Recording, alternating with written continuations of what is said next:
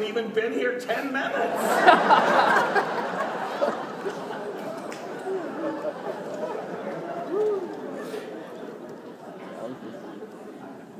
That got really interesting.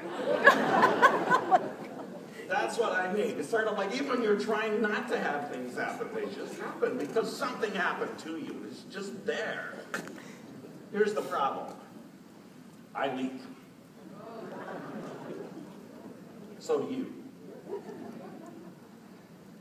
And the other problem is, I'm a pastor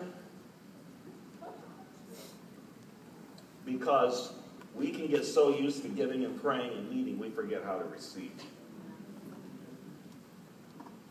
A lot of times, we're the hardest people on the planet to pray for. Because we've forgotten how to receive. And when we do receive, it's not always experienced the same way it was before. But receive we must, if we're going to keep moving in power.